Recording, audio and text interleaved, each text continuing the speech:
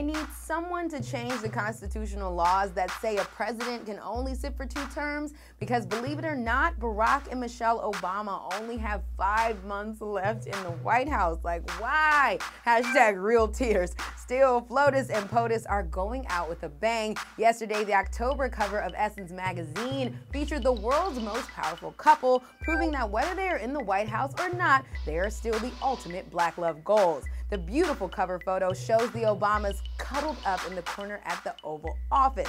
As our president shows off his big, charming smile, the First Lady stuns in a black fitted dress that shows off her perfectly poised shoulders. In the exclusive interview, the Obamas open up about what they are most proud of from their time as leaders of the free world. They said, "I think when it comes to Black kids, it means something for them to have spent most of their life seeing the family in the White House look like them," Michelle Obama told Essence. "It matters. All the future work that Barack talked about, I think over these last few years, we've kind of knocked the ceiling of limitation off the roofs of many young kids' imaginations of what's possible for them. And as a mother, I wouldn't underestimate how important that is. Having that vision that you can really do anything, not because somebody told you, but because you've seen it and experienced it. I think that will be a lasting impact on our kids."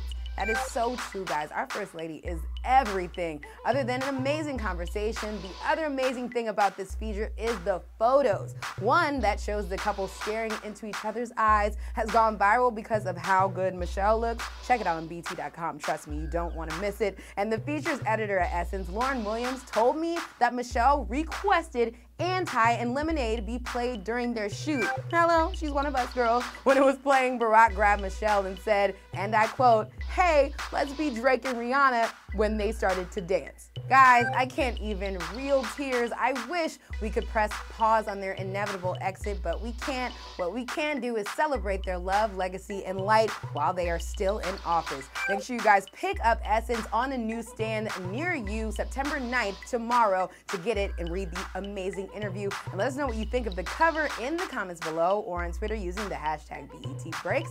I'm Gia Peppers, and I'll see you next time.